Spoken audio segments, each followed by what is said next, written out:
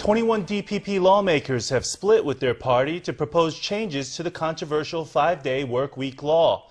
The draft amendments, which would standardize calculations of overtime pay and raise the cap on overtime hours, were met with approval from business groups.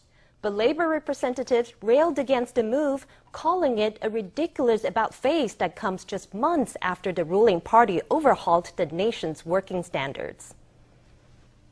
The group of DPP lawmakers who are pushing to amend the 5-day workweek system say that the rules as they are written make it hard for companies to find labor and for employees to work the overtime hours they want.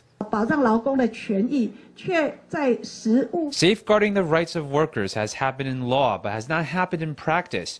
We think there needs to be a more realistic way of calculating overtime pay so that both employers and workers can benefit. The DPP lawmakers argued that overtime pay on discretionary rest days should be calculated on actual hours worked, rather than on the current interval basis with progressively higher rates. They also called for the cap on overtime hours to be loosened in order to give both sides flexibility in scheduling work.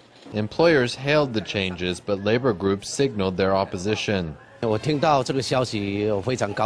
was very happy to hear this news because for nearly half a year, we've been telling the government, the legislature, the cabinet, and President Tsai that we would like to head towards amending the law. This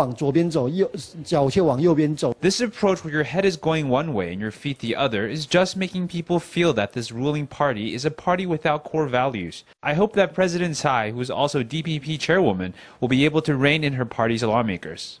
The long-running controversy over the 5-day workweek law seems set to drag on after lawmakers from Tsai's own camp split from party leadership in what could become a thorn in the side of the administration.